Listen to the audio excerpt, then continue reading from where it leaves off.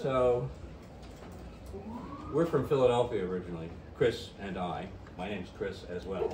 Chris Seymour, Chris Carpenter, Chris S., Chris C. And we have a friend down there, and his name is Tom Gala, who you may have heard. And he makes up wonderful songs, sings wonderful songs that he makes up. And they're poems, even if they don't rhyme.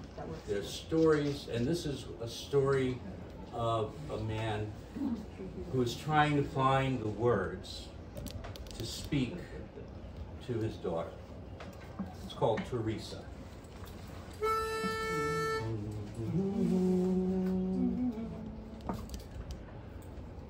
Theresa, listen to me. You're the oldest. There are things that I wish I could tell you. When your mother was your age, you already know. I told her such lies. For 23 years now, I've built tires. All that I know is what I do each day.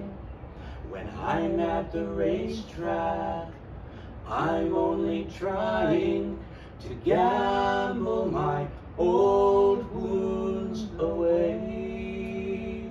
Oh, I can't just tell you to go out and find love, and yet that's all anyone ever can do.